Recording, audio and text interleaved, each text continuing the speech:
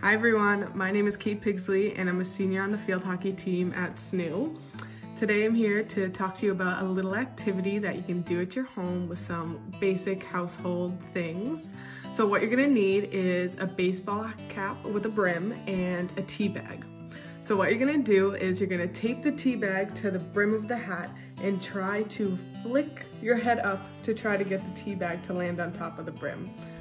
So grab your hat and tea bag and see how many you can do, and I'll pass it off to some teammates to see how they did. Hi, I'm Emily. I'm Jenny. We're on the field hockey team. And we're gonna do the game. Wait.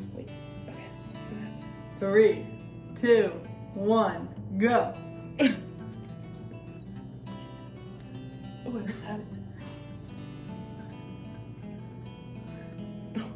Oh no. Oh no. Oh no. Oh, I got it. Hey. Nice job. Oh, let me get it off. Belly. It's hard. Hey!